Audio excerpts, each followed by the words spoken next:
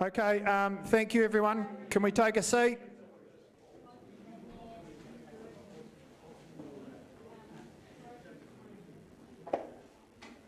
Good afternoon everyone. My name's Simon Davies. I'm obviously on the Beef and Lamb Farm Council. I'm farming up at Milton.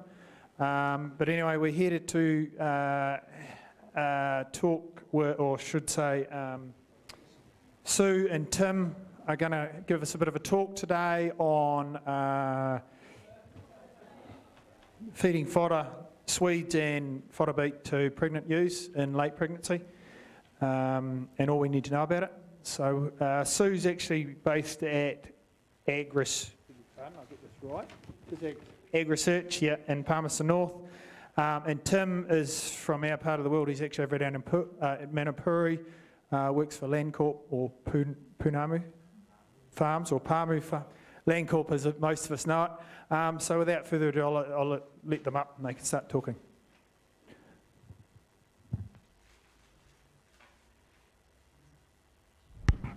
Great, thank you very much for that, Simon. Can everybody hear me down the back? Great. So unlike Doug earlier on, I'm not going to have a problem with this thing ducking underneath, so, but I'll stay over this side if I can. Okay, so thank you very much for the pleasure of being able to be here today. It's always nice to come down to the bottom part of the country. Haven't been down here for a couple of years, so very much thank Beef and Lamb for the opportunity to come and talk to you. So my background, I'm a scientist at AgResearch, also what they call a science impact leader. So I guess one of my passions is actually trying to get impact out of the science that we do. I think so often we get stuck in labs and we don't actually go out and talk to farmers and tell people about what we're doing to be able to create impact from our science. I grew up on a sheep and beef farm in the Rangitikei region of the North Island, so hill country farming. We had sheep, beef and deer, so for velvet production, families still are in farming and still closely aligned to the farm. Developed a passion for the sheep industry from a young age. My job on the farm was rearing the orphan lambs, and funnily enough I still do a lot of that, a lot of lamb rearing systems. During my PhD, I've got a PhD in animal science at Massey University, and my focus was on fetal growth and development, particularly trying to understand how we're feeding our animals in pregnancy and the impact that that's having on the developing fetuses, whether it's 1, 2, 3 or more, and the long-term impacts of that on the survival, growth, development and productive performance of those animals.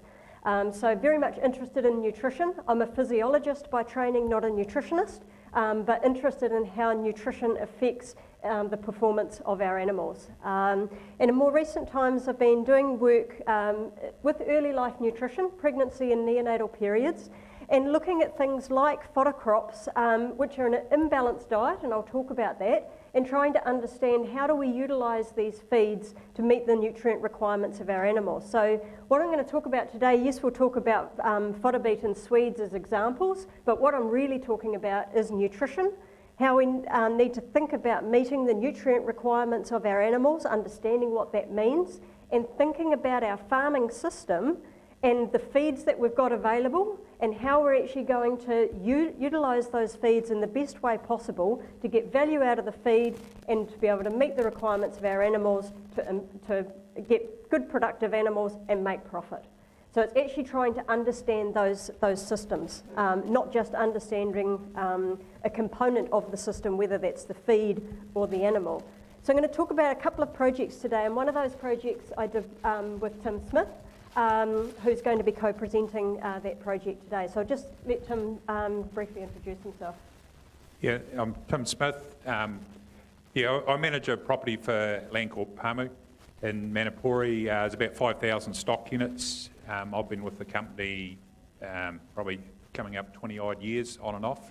I've been out a couple of times and come back. Basically, Freestone is the property I manage. I look after the Romney recorded scheme there and also the Wapiti breeding scheme as well. I've been involved in genetics for quite a while, quite a number of years, longer than I can just about remember. But I've also had quite an interest in survivability of stock, also in lamb survival in particular, especially in large-scale properties. I was managing Marrow Station for about 10 and a bit years, and we were getting up 3,500 triplet-bearing ewes.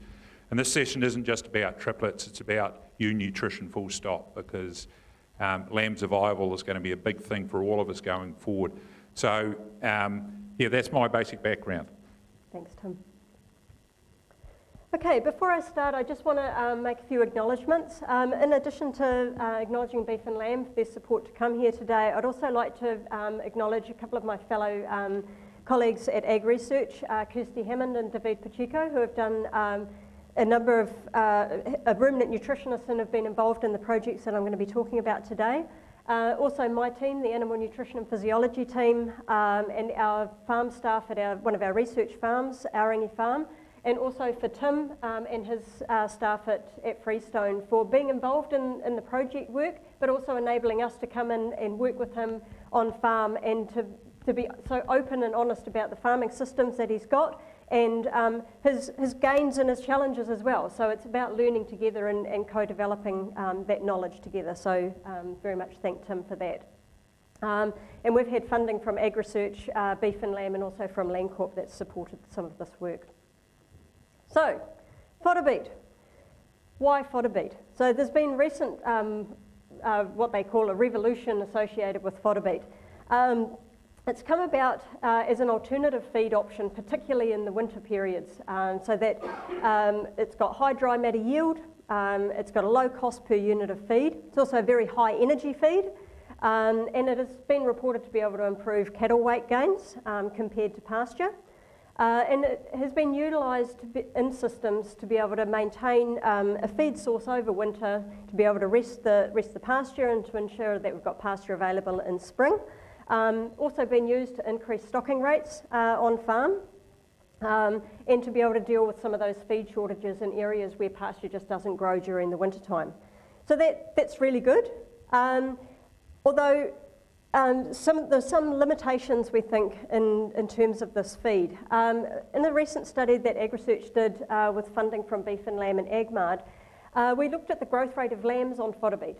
Now, if we look at the composition and the digestibility of the feed, based on feed modelling, we should have been able to get about 100 to 120 grams a day out of those lambs during that winter period. After, long story short, after running that trial, what we saw is the lambs actually grew about 70 grams per day. So much lower than what we would predict based on the feed quality. So the question becomes, are there nutrients other than the ME, because we know there's plenty of ME there, there are other nutrients that are limiting. We know that fodder crops are low in protein, and we also know that not just lambs, but pregnant animals have very high demands for protein. And so these fodder crops, although they do have high ME, and the leaves have high protein, the bulbs have low protein. And so overall, they actually are an imbalanced diet. Now this becomes important when we think about the nutrition of a pregnant ewe. So I'm not going to talk about lamb growth for the rest of the presentation. I'm going to talk about the requirements of pregnant ewes. So what this slide shows here is we've got the number of weeks preterm, and I just want you to focus on this period here. This is the last 6 weeks of gestation for a ewe. And this is what fetal growth curve looks like. So there's rapid fetal growth in that last 6 weeks of pregnancy. And the lamb is actually putting on 75% of its body weight in that last 6 weeks. So the feed requirements of the animal are very, very high during that time. So during that time, it's not a time to actually give those animals low quality feed. So if we look at the feed requirements in sheep, depending on how many lambs they're carrying, this is essentially what it looks like. So this is gestation along here, and this is the kilos of dry matter per day that these animals require. Up to around about 80 to 90 days gestation, the feed requirements are about the same. But after that, the feed requirements, they increase for a single, but they're a lot higher for a twin-bearing ewe, and even higher again for a triplet-bearing ewe. So if we look at that on a percentage basis, the feed requirements for a triplet-bearing ewe are 50% greater and 20% greater in a twin compared to singles. So it's really important that you actually understand how many lambs are on board your ewes and therefore how you need to feed them. The other point I want to make is understand the composition of your feed. So dry matter is what I'm trying to illustrate here. So this is just some diets from a study that we're doing at the moment, actually, with triplet-bearing ewes. And we're looking at fodder beet and the impacts in feeding fodder beet in mid to late gestation and triplet-bearing ewes. What we have here is our control diet. This is just a lucerne chaff with a bit of grain. To meet the requirements of a triplet-bearing ewe at 110 days of gestation, they need 2 kilos of dry matter per day at that stage. That's about 2.3 kilos of this mix of chopped lucerne and a bit of grain. When we're feeding fodder beet, that's 9.3 kilos of fodder beet, plus another kilo of lucerne with a bit of grain added, to be able to meet the requirements of a ewe at 110 days of pregnancy. If we then fast forward to the end of pregnancy, when those nutrients requirements go up, and I'm just using triplets as a model here, this diet here, the ewe has to be able to eat 3.2 kilos of fresh weight of this particular feed here. With fodder beet, these girls are going to have to eat 14.5 kilos of fodder beet and an additional 1.5 kilos of the lucerne mix to be able to meet their requirements. I tell you, it's going to be very interesting to see whether these girls can do it or not. So, our questions. Should fodder crops be fed to pregnant animals? Is it a feed with adequate nutrition? What supplements do we put beside it if it's not a nutritionally balanced diet? And more importantly, before we actually think about the above, what is actually the impact on the dam and the offspring? So we need to figure out what's the impact and then say, well, do we need to do something about it? So I'm going to talk about 2 studies. The first one was where we were comparing twin-bearing ewes grazed on either fodder beet with hay available to be able to meet their fibre requirements, and comparing that to a pasture white clover mix during mid to late gestation. So this was a research trial, and what we were aiming for is to look at the potential for unintended consequences on the ewes and the offspring. And the second trial was actually created out of the results of this one, which was looking at body condition score loss in ewes on a swede crop on Tim's farm, and we'll come to that shortly. So, this study was done in 2016 on our AgResearch farm, and the predicted outcome that we had from this study, what we thought would happen is that because the fodder beet is a high energy feed, we thought that the ewes should have improved weight gain and condition compared to the ewes that are on pasture, so the ewes should do okay. But because fodder beet is a low protein diet and fetal growth requires a high level of protein, we predicted that lamb birth weight would be lower and survival would be lower. So we wanted to know the impact on animal performance and try and understand why. So we had 200 twin-bearing ewes. They were randomly assigned to either a fodder beet or a ryegrass diet, and there was 3 groups on each diet, so there was replication in the study. We followed good practice transition onto fodder beet, and I'm not going to go through the details, but they are available. Was on and off the crop over an extended period of time, not a crash course onto fodder beet. We did have standard animal health treatments that included iodine, and I'm going to come back to iodine, but we vaccinated these ewes because clostridial diseases can be an issue, so you need to make sure you vaccinate your ewes. And after lambing, both groups were fed on pasture right through to weaning.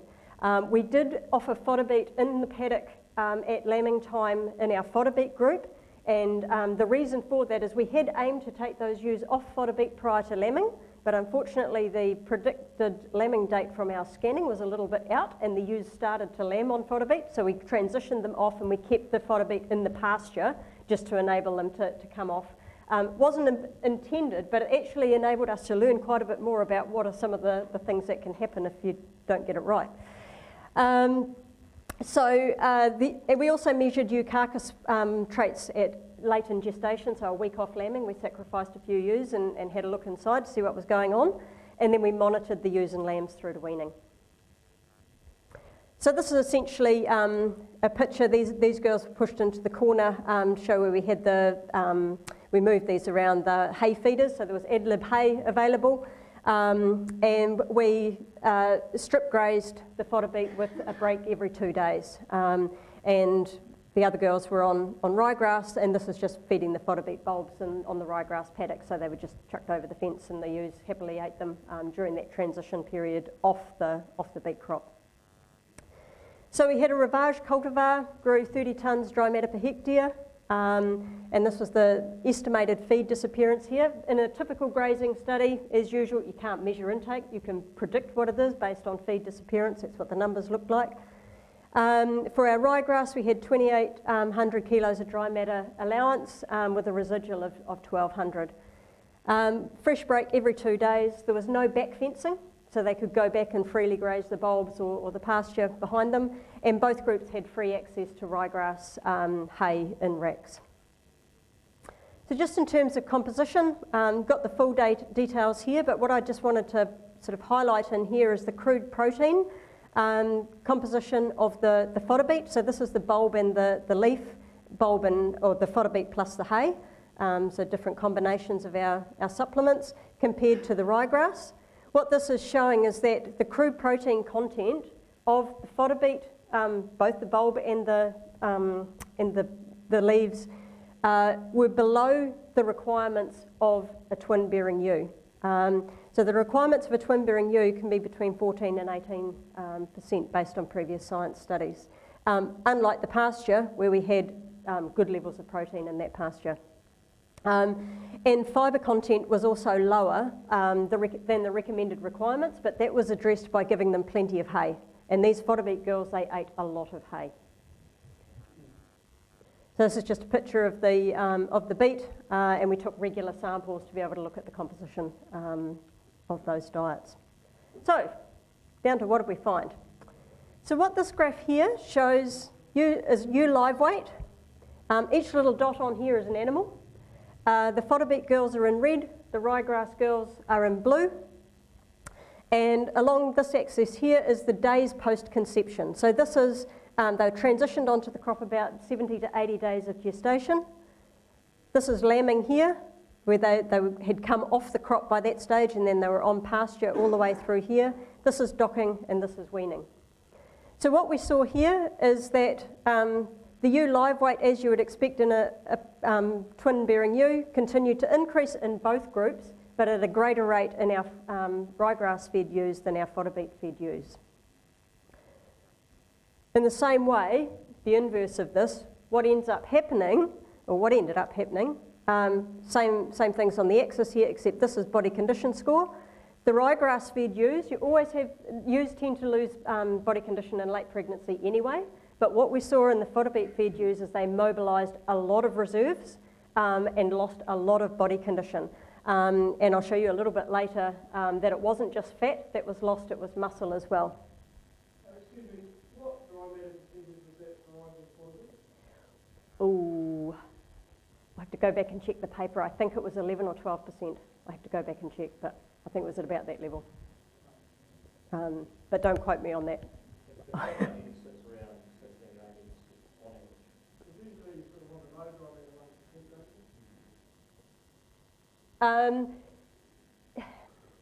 It depends what you're putting alongside it. It's the total diet that you need to be looking at, not just a single component. So it's really hard to say what you should be targeting. Whoops. So what we're seeing here is this drop in body condition in these fodder beet fed ewes, and then they slowly recover up to weaning. When we look inside the ewes and look at the carcass composition of these animals, so there was 10 in each group that were sacrificed about a week prior to lambing. And what we see here, this is carcass fat C and GR, so this is the same measurements that you would get done on your lambs at the works. It was a trend, didn't quite reach significance, but what you can see from the numbers here is that these fodder beet girls had about half the amount of back fat as the ones that were grazing ryegrass. So they were mobilising fat to be able to meet the demands of fetal growth. They were also mobilising muscle. Okay, so the eye muscle area was lower in these girls. So as a result of feeding on this crop, they were mobilising both muscle and fat. So this is indicative of underfeeding, quite classical underfed view. We don't know whether the underfeeding was due to the fact that they might not have been able to consume enough. So could they actually physically harvest enough to be able to meet their requirements? Was it due to protein restriction? Was it because of imbalance between energy and protein? We actually don't know. So we've got some further research going on to try and unpick that by putting protein back into the diet and feeding them a balanced protein diet with other supplements to be able to see the impact on performance. And we're using triplets this time to study that. And maybe this time next year I'll have some more answers for you. The other thing I wanted to say about carcass fat is that there was, and even eye muscle area, fat up here, there was huge variation between the animals. So not every animal lost weight. Some animals actually gained weight, but on average there was more that lost weight on the fodder beet diet. But as you can see, even on the ryegrass diet, there was some ewes that actually had very little fat, but there was more variation in these fodder beet fed ewes. A little bit less variation in the eye muscle, but as you can see that on average they were lower. Oops, sorry. Now when we look at blood mineral concentrations, we know that phosphorus can be limiting. In these animals, we took blood samples at 100 days of pregnancy. There were quite a number of animals that were below the recommended levels of phosphorus, but we didn't supplement because it's actually quite difficult to do that in a grazing situation.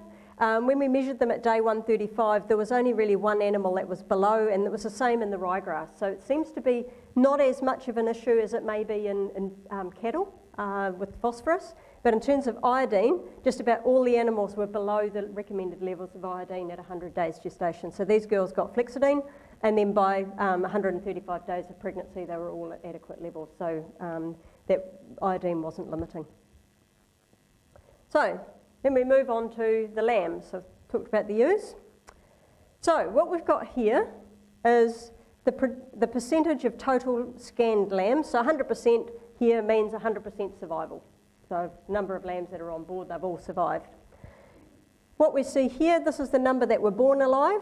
So there was really no difference between the number of lambs scanned and the number born alive between the two groups. There was a few losses, but that was in both groups. The big losses came after 3 days and then in the subsequent 2 to 3 weeks. And in a nutshell, basically what happened is that on the fodder beet fed group, there was 34% mortality compared to 15% mortality in the ryegrass. So quite a heavy hit. And those deaths were in that first 3 weeks. Now I would like to add to that, we didn't let all those lambs die. They didn't actually die in the paddock. Some of them weren't very viable and they did. But the ones that mum either didn't want them, so Doug was talking about the merinos going, oh, I've got rid of my parasite, I've been underfed, I'm just going to walk away. These girls did the same thing, they disowned their lambs. Or they didn't have enough milk to be able to feed their lambs, and the lambs were lagging behind, so ethically we didn't want to let them die in the paddock, so we picked them up and we artificially reared them, and they grew just fine. But if they were in a commercial situation, they wouldn't have survived. So if we look here at the live weights of the lambs, the birth weight was also lower in those lambs from the fodder beet fed ewes compared to the ryegrass ewes. They were also lower at docking and they had lower live weight at weaning. So they grew slower. So the conclusions from this, yes, fodder beet's a high yielding forage option, but compared to ryegrass, ewes that are grazing fodder beet from mid to late pregnancy seem to not be able to meet their nutrient requirements of fibre and crude protein. They had high muscle and fat mobilisation, which suggests that their energy and protein requirements, maybe the energy requirements were being met, but their protein requirements were not, or maybe their intake levels were not sufficient. There were negative effects on lamb survival and pre-weaning growth, and the low lamb live weight suggests that we did have restricted nutrient supply from mum, so mum just wasn't able to meet their requirements. These ewes were iodine deficient, and so we did have to supplement with that. So as I said earlier, we've got some ongoing work happening at the moment to try and identify supplementation strategies to inform feed management options. So in terms of a take-home message, we would suggest avoid feeding fodder beet as your sole feed source. Always be putting some supplements, high protein and fibre supplements alongside fodder beet. You also need to think about balancing the per head performance with individual performance. So investing in your pregnant animals is an investment in your future because you actually want to be able to generate replacements and you want good lambs. So you need to be able to feed your pregnant ewes to realise that. Potentially feed these crops earlier in gestation. I think a lot of the effects that we saw is because these ewes were on these crops too long. And I'll come back to that when we talk about the Swedes in terms of the timing. But we're yet to actually identify what's the optimal time to have these ewes on these crops, and does that differ depending on whether they've got 1, 2 or 3 lambs on board, because their feed requirements are quite different. We need to make sure that we're feeding a balanced diet later in pregnancy because those requirements are very high. And we need to meet those nutritional requirements of the mum. So you need to know how many lambs they've got on board to be able to do that. And particularly if you've got lots of higher order multiples, consider feeding these crops to other classes of livestock until we've figured out how to optimise the use of some of these crops. So the second project that I want to talk about was looking at ewes that were grazed on swedes, well, turnips and swedes, in a commercial setting on Tim's farm. With that body condition score loss that we saw in the fodder beet fed animals, we wanted to see, did we see similar relationship between loss in body condition and poor lamb survival in a swede crop? Now, we unfortunately didn't have the opportunity to compare Swedes with ryegrass or Swedes with something else. We just went into the standard commercial flock and we said, right, depending on the age of the ewe and how many lambs on board she got, what does that profile of loss of body condition look like when they're grazed on a Swede crop? And what is the implications of those changes for lamb survival? So that's what this study was about. So as I said, it was looking at relating body condition score to survival through to tailing in ewes that were on these Swede crops from scanning through to almost set stocking, so 120 days gestation. So we predicted that because Swedes are also low protein, that may be what we would see as a reduction in ewe body condition score, like what we saw on the fodder beet, as a reflection of the ewe needing to mobilise those reserves to be able to meet those nutritional demands. And that this change in body condition score loss, would lead to poor lamb survival. So this study was done last year, last lambing season on Tim's farm. There were 755 ewes. And at this point, I'm going to hand over to Tim, and he can tell you about how he had his farm set up and how he managed the crops, and then I'm going to flick back and talk about the results. Thanks, Sue.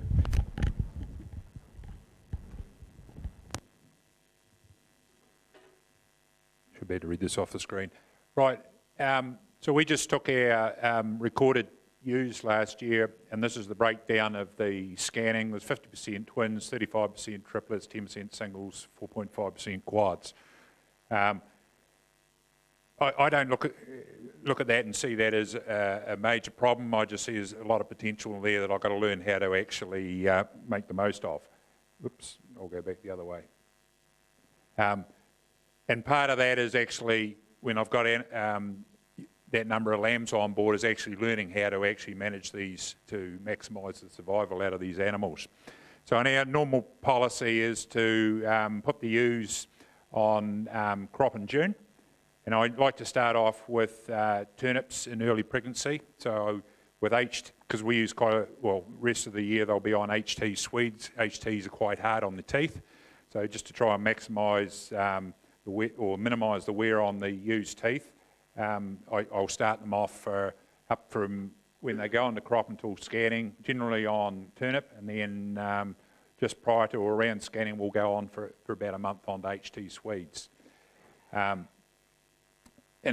We start off early in pregnancy just adding ad lib, ryegrass and white clover, and then later on in pregnancy just pretty much ad lib lucerne. We've got about a stand of 40 hectares of lucerne, which is basically cut and carry. It's because we can dry out. It's sort of one of our risk management strategies. If we can graze it, we'll graze it if we have to, but otherwise it's there in case things dry out for the summer like they did this year. But generally, from set stocking, the ewes are all managed on pasture from set stocking to weaning. The feed allowances, I use a ewe feed requirement tool. Basically, it's developed by a man in AgResearch now. And it's designed to equate the ewe's body condition with projected scanning results. And based on a 78 kg live weight, and there's pretty much those figures there of what we put into this system right at the start. And that predicts my average kgs of dry matter the ewe requires at the start of the pregnancy at 1.3. And then once we get to scanning, you can split that program into singles, twins, triplets, and it'll tell us roughly what we need to feed those ewes from there on in. So when I get to scanning, all the ewes get split up into their groups. So the triplets, quads will go one way, twins, singles will go the other way.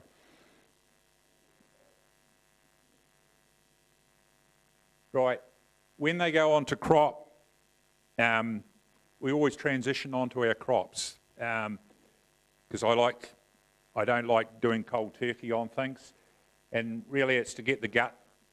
Well, basically what I want to do is when we condition score all these ewes at the start, I don't want to be losing body condition score of my ewes through the winter.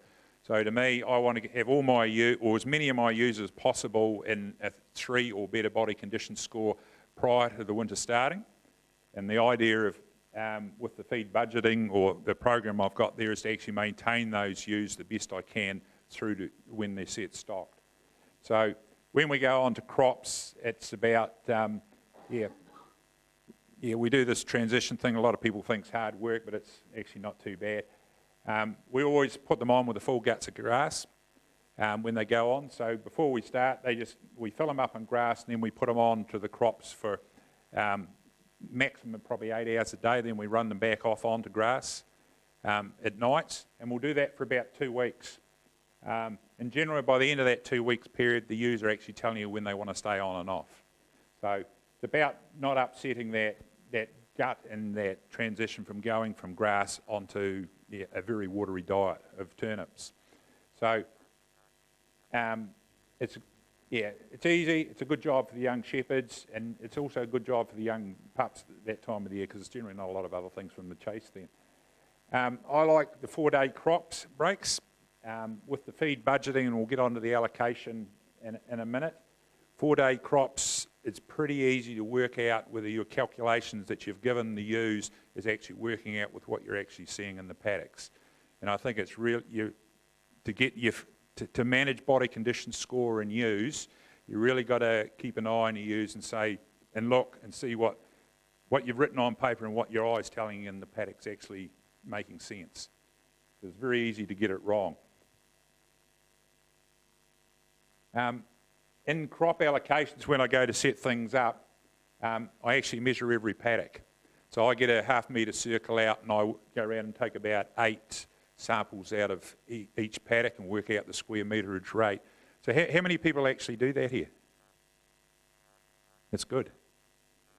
Because for me to work out the feed requirements for those ewes, I need to be able to work out each paddock to a square meterage rate. So I know how many square metres per hectare I have to give those ewes in that particular paddock. And I think that's the key part to getting your measurements right. And then you can work out your wastage on top of that. And I've got an Excel spreadsheet that I've set up that works out all this out for me, works out the wastage, and they've got another little tool there that'll actually tell me exactly how many square metres per day or per 4-day break those animals need. And as a sideline, is anyone interested in a tool like that, if Beef and Lamb were to develop it? Because my Excel skills aren't good enough. But I think if you do the maths and try and get it as close as you can. You won't just get this 100% perfect, but if you get that right and then you monitor the quality of the supplements that you bring in, you can do a reasonably good job. I'm not saying you can do it perfectly, but you can do a pretty good job. And the other beauty thing about 4-day breaks is it actually is a lot less work through the winter. If you can, when you've got multiple mobs on crops, it's a lot easier to actually manage the workload on the farm. Now when we come to scanning, ewes have all been pregnancy scanned, identify litter size, fetal age, Yeah, I don't know why people bother scanning and not look for singles, twins, triplets and everything, because once you got that out, you can actually start making changes. Fetal ageing, if you want to go to that expense, I think it's well worthwhile. It's a great tool, especially when you're trying to prioritise the workload at lambing time. You can put them into 10-day groups and prioritise where you have to be on the farm. It's just another labour-saving thing. We're doing a lot of body condition scoring, mating, pregnancy scanning, and pre-lambing. And it's actually good to I keep tabs on this because all our ewes have got EID tags in their ears, and we can actually monitor and just see what's actually happening through the year with them. And I like it as a tool. Body condition score is probably another way of actually monitoring whether you've actually got your feed budgeting going right, if you're doing it regularly. And then all the lamb survival data is it's all through DNA parentage, which is part of practice we have to do in the recorded scheme anyway. So the results, Sue.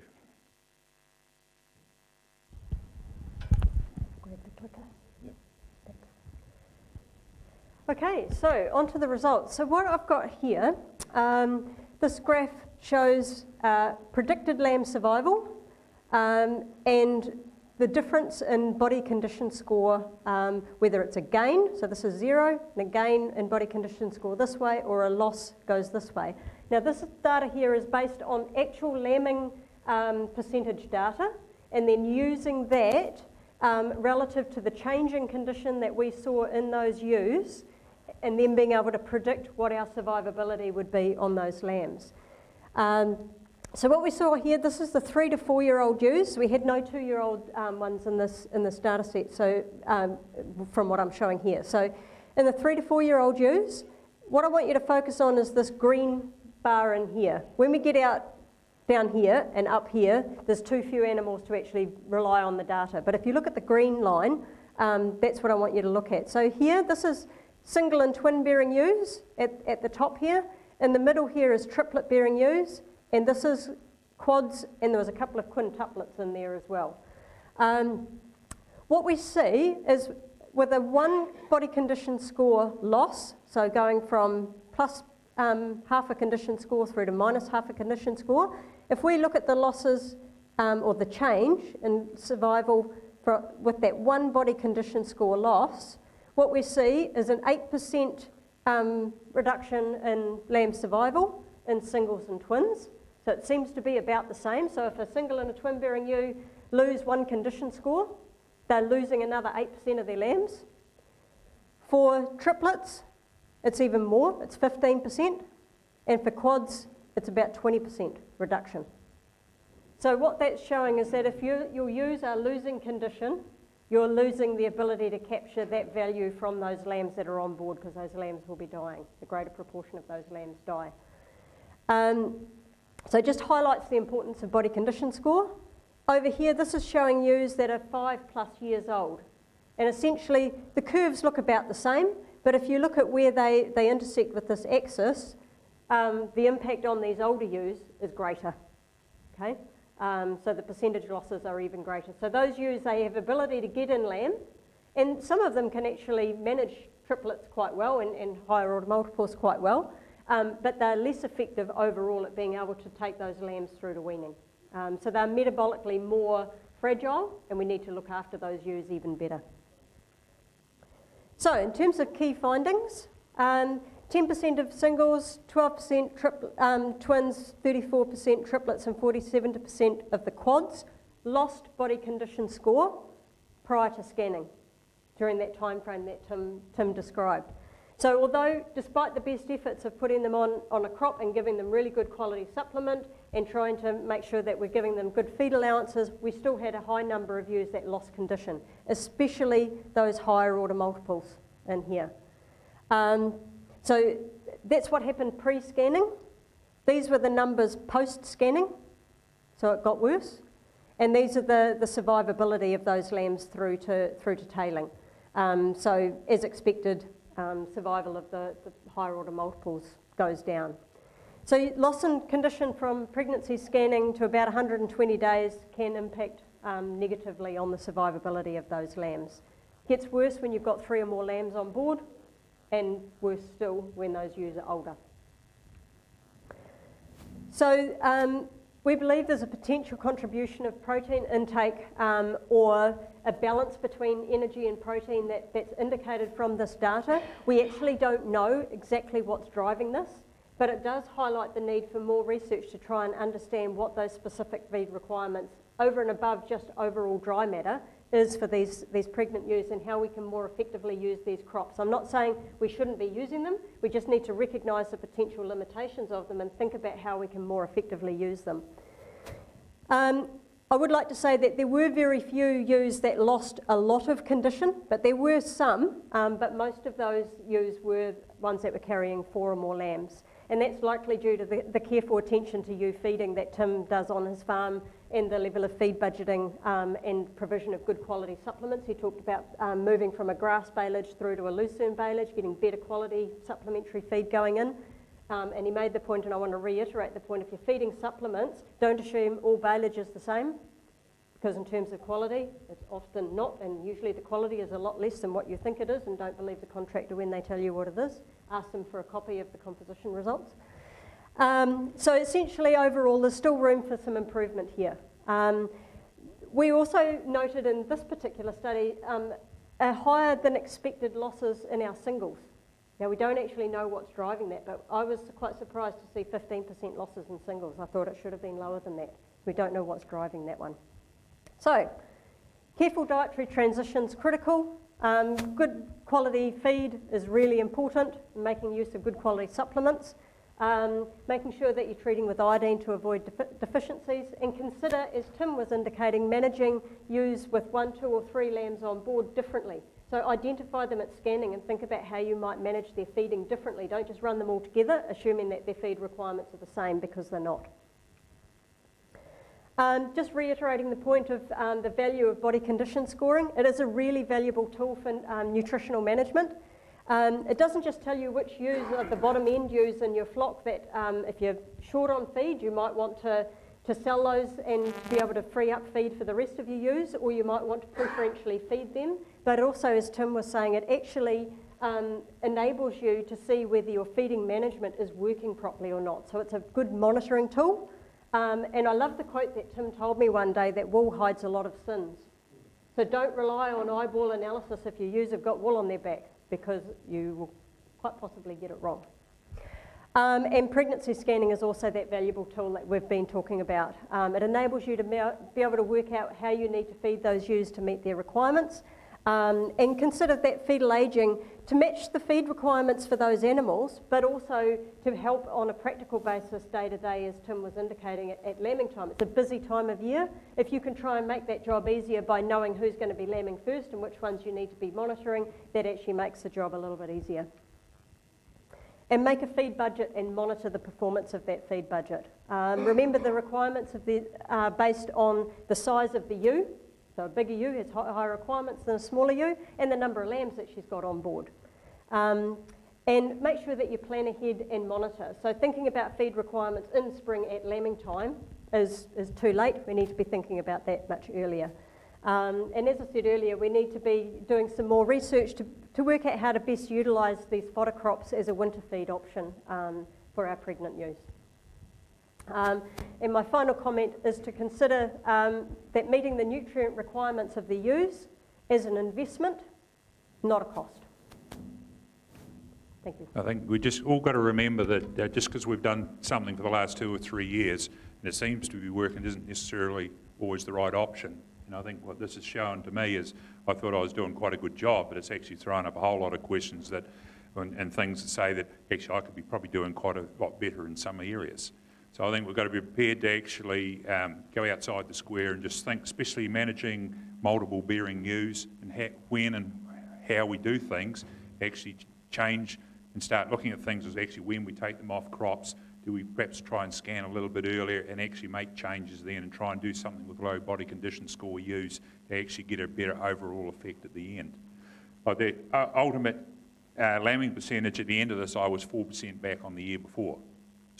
We still had a good result, but there's still there's probably a few percent in the singles we could have picked up, and there's probably another 5 to 6% of my twins alone that we could have picked up again. So it's all about little incremental change. All right, no, thank you very much, both of you. I think, Tim, you shouldn't knock yourself around too much. You're doing a much better job at it than me. So obviously we've got time for a couple of 3 questions, and then we're off to afternoon tea. But question over here. Yeah, Tim, you can't have been paying enough attention, but how long you keep those on after? Tim, you kept the ewes that were multiples on after scanning, obviously for this test. How long? You know, we take ours out and when we scan the singles and lates go on the fodder beet or swedes. Yeah, we took them through 6 weeks prior. You took them through to 6 weeks 6 prior. weeks, yeah. Yeah. Yeah. Because I've sort of always felt that as long as we were feeding enough swedes and supplements, we were doing okay. But this would suggest that, no, I'm not doing okay. Do you use harnesses? No. You had your scanner though take them out at feeder age. My scanner can put them down to 5-day groups for me. That's pretty good. Thanks. For Sue, fodder beet, ewes on fodder beet, do you not think that perhaps it's better off to take them off the fodder beet 5 weeks prior to lambing and to increase their protein that way rather than keeping them right up? I'm pretty sure there has been some research done on that, that you take your sheep off fodder beet prior to, you know, that 5-week period, 4-week period. Yeah, I think ultimately that's what you would be wanting to try and do. So, but what we've been hearing out there in industry is that some people are leaving them on up until a week or 2 weeks prior to lambing. So that's what we were trying to replicate in that first study to see what the implications of that were going to be. Unfortunately, in our case, the scanner did get the dates wrong and some of those ewes lambed early. So it wasn't actually that 1 to 2 weeks.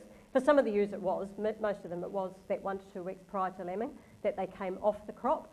But based on what we saw and from Tim's results on the Swedes, I think for triplets, I would be thinking about not putting them on crops after scanning because their requirements are going up between that 80 to 100 days.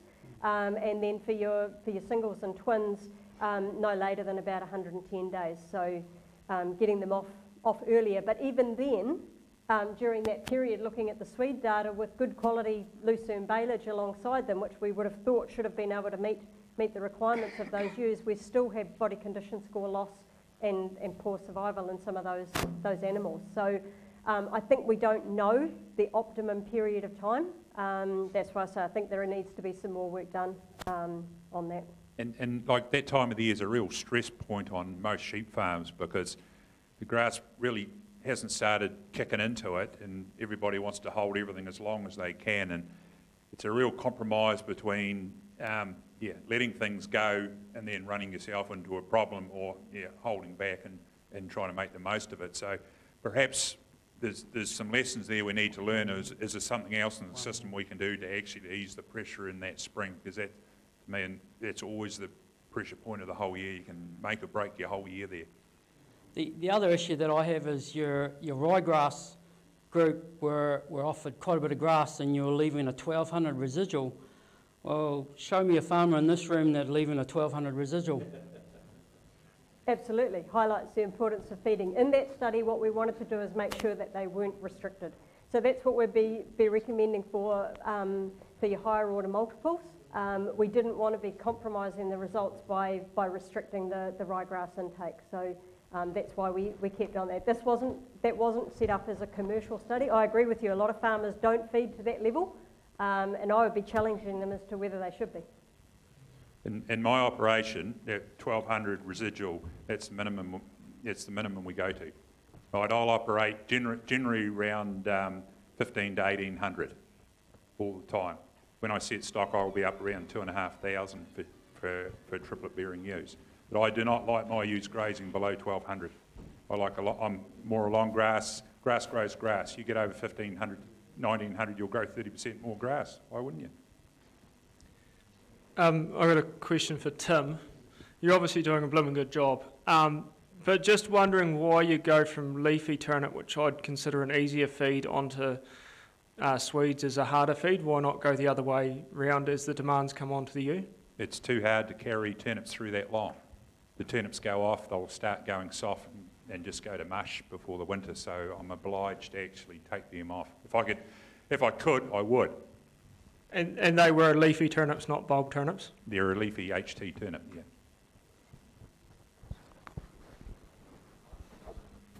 How much substitution was there? You made a comment, saying that... Excuse me, can we just wait for the mic? Otherwise the people online can't hear. Okay, I admire your option of trying to reduce the work during the winter time with your 4-day breaks. I would like to see a trial because the leaf possesses most of the protein. I personally give daily breaks to my ewes, and I find it's a lot healthier for them and a lot better, and therefore you can regulate the feed even closer than a 4-day. The 4-day shift, I should imagine your ewes eat all the top the first day and then go without after that. So it's about regulating it, and in Southland we've had a hell of a winter with mud. Beginning of June, July was just diabolical. I wasn't here, I was out of the country, but I can see what was left behind. So therefore, you talk about daily intakes, it depends entirely on the weather and what you leave behind, and there's no set rules. I've seen ewes go through double acres of Swedes in no time because it's been a wet fortnight. So there's no real figures on it. I don't know what you think. I'd like to see a trial on the daily compared with the 4-day.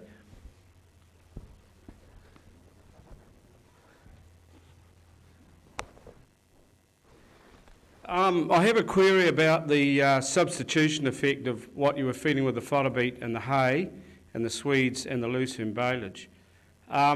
Did you do any, and you said you weren't, because I said, I might be wrong here, but it seems to me is that the animals, the ewes on the fodder beet, you said they ate a hell of a lot of hay, and I suggest there was a fair bit of substitution going on, hence the body condition score losses. Did you find that might be the same with the lucerne baleage?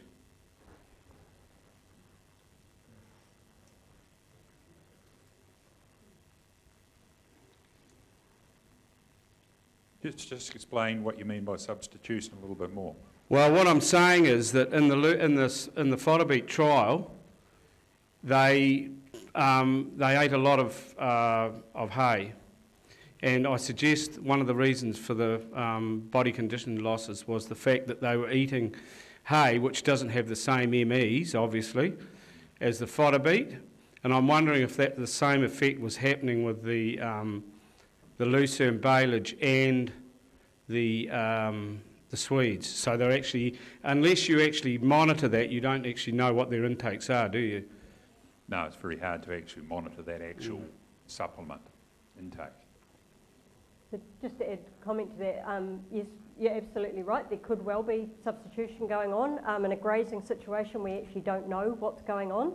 And that was one of our questions that came out of that initial study is it they can't physically consume enough? Are they substituting? Is it a energy protein imbalance? Is it protein deficiency? We could speculate on a lot of different things. We think it's probably protein deficiency. What's the driver? We're not 100% sure, but what I can say is in the trial we're doing at the moment with triplet bearing ewes, we've got 56 of them indoors in individual pens, so we can monitor their intake. And we're feeding them a balanced diet to meet protein requirements, so substituting protein back in. They've still got the high ME because they're on a 56% fodder beet diet, which is about the proportion of bulb that they would be eating if they were grazing normally, so up to that expected level. And in terms of the substitution question, I don't have the answer yet, but just observations from those ewes. We've got one ewe that's come out of the trial already because she just refused to eat fodder beet. And then eventually went off all feed, quite happy to eat grass, but she won't eat the fodder beet. We've got some ewes that love it, and some ewes that don't like it. So some are eating their full allocation and some that don't. There is huge variation between the ewes, nowhere near as much variation on our control lucerne diet. So I think there's a palatability thing. We've taken out the issue around being able to physically harvest the fodder beet by chopping it. So that they can actually just physically eat it. That's taken that out of the equation because I think that could be limiting in the paddock as well. But from that study we should get a bit of an idea of how much substitution is actually going on But yeah, you're quite right. It may well be happening out in the paddock. Okay, everyone, we'll have to finish it up there. We've got afternoon tea after this, but I'd just like to thank our speakers very much, and any time you want to be in this part of the world, feel free. Okay, thank you very much.